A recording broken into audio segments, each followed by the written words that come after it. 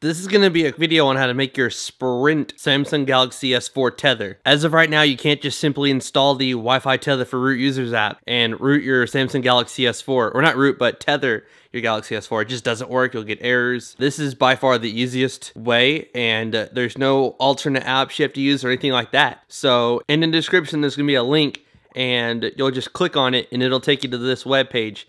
If you don't feel like, clicking the link in the description or something, you can simply just type in is.gd/S4 and then capital Tether.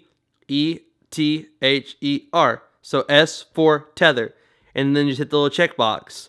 It'll bring you to an XDA thread by CrawRJ. I've seen his name several times in this community. So in here, you'll see links to like MF9 Deodext, MF9 Odext, MDL Deodext, MDL Odext, MDC Deodext, and MDC Odext. So to find out whether your phone is Odext or Deodext, he has instructions right here. You go to System and then Apps. So we'll need to download, I wonder if she has ES File Explorer on here. She does. She has ES File Explorer. So in here, we're just going to go to our system directory, go to apps, and then we do see Odext files on a lot of the things in here. So we know that we're on Odext ROM. We're going to go back to the browser here, and we are on MF9. How you're going to tell that is you press Menu, System Settings, and then you go here to More, and you go down to About Device. And it'll say your build number should be MF9, and your baseband should be MF9. Of course, if you're watching this video and there's a newer build, because Android 4.3 is coming to the S4 and the S3 and the Note 2 very soon, so you might this will get updated, and you'll be able to simply just go, okay, on his forum here, he now has a newer build of this. You'll just need to make sure it matches. Like I said, if 4.3 comes out, and if he posts a link to a 4. Like a MJ, I don't know, 1 or something, you can use this video even if you have a newer build. You'll just want to make sure that it matches what you have. So since we have MF9 and we're Odext, we're going to click this link right here. It's going to take us to this live page thing, and then we're just going to click on it, and then we're going to hit Chrome again, and then it's going to start downloading right there. Sweet. And this doesn't take long to download at all. I don't think it's that big of a zip. Okay, now here's two ways you can do this. You can go into custom recovery, or you can use mobile Odin. This device doesn't even have custom recovery. I will show you that when I go to Titanium Backup. The reason I don't have custom recovery is because I was waiting for the 4.3 update to come out, and I was just going to apply it on top of my ROM if it worked. Because CF Auto Root does not put custom recovery on your device. All it does is simply root it, and you keep your stock recovery. See, we have completely stock recovery from Sprint and Samsung. If you had custom recovery, you would just go to install, you would choose internal, external, or your flash drive, and you would see where it's at, and you'd press on the MF9 Odext zip, and you would install it. Since we don't have custom recovery and we're not going to be installing custom recovery, we can use mobile Odin, which is something I've never showed you guys before. You're probably aware of it, but I'm just going to show you. Alright, so mobile Odin is a $5 app. If you go to his XDA thread, there is a light version, but you've got to go on there and it'll bring you to the XDA thread, and you'll have to download a specific file meant for your phone. I couldn't find one for the L720. I did find the L710, the D2 SPR, but I couldn't find one for the JFT, whatever this model is. I can never remember the letters. But, so I went ahead and just bought the paid version on my wife's name because I have it on my name. So we're just going to go to our apps here, and we're going to find this mobile Odin. It is available in the Google Play Store for a fee of $4.99. It is highly, highly worth it.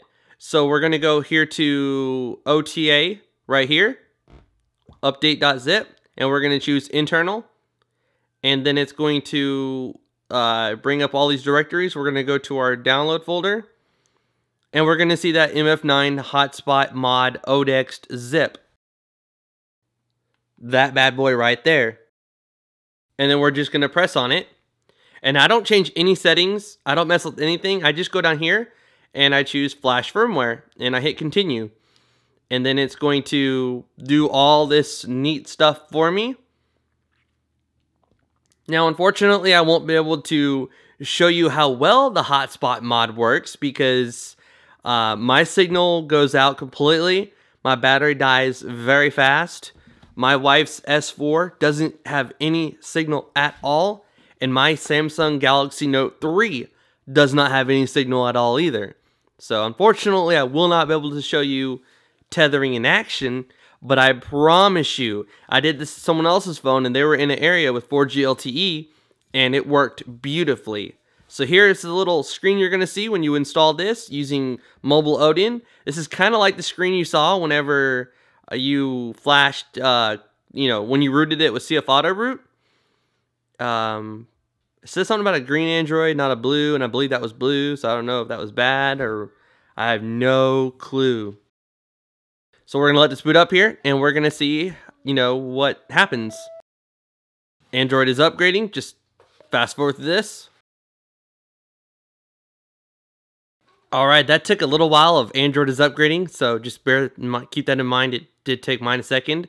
And all we're going to simply do is we're going to go to our settings here, and then we're going to go to, and then when we're here, we're going to go to hotspot. You can press on it, or you can just simply press on. But if you're running this for the very first time, I do recommend pressing on it. And then you can go here and you can allow only certain devices that you've allowed. You can press the configure button and change this to like just L720.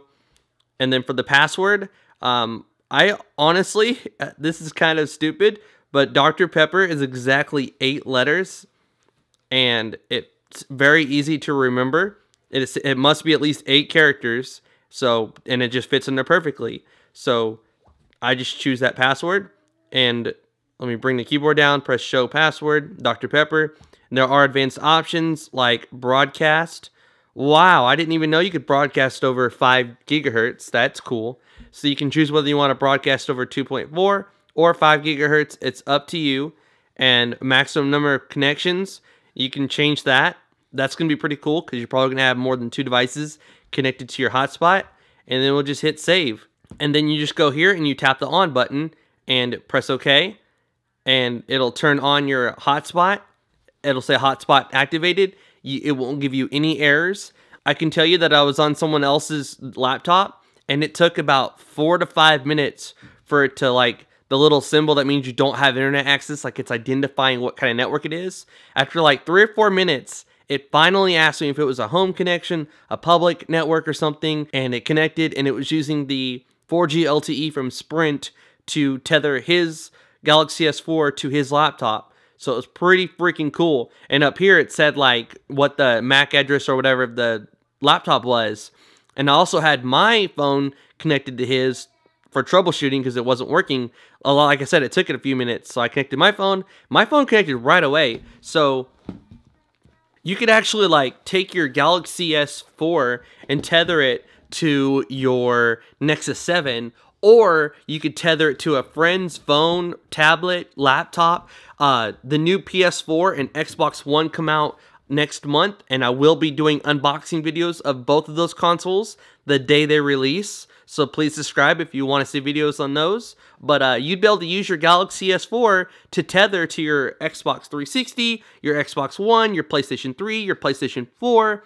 You can use this to tether to anything that has a wireless connection. So if this video helped you enable free Wi-Fi tether on your Samsung Galaxy S4, please give this video a thumbs up. It's just a small favor, but trust me, it goes a long way, and it lets me know you want to see more videos like this. I post quite a bit on Instagram. I post a lot on Twitter. I also have Facebook, Google+.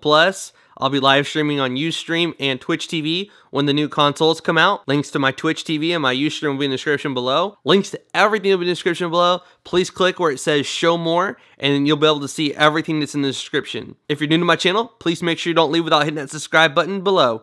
This is What Would Josh Do, and I'm out.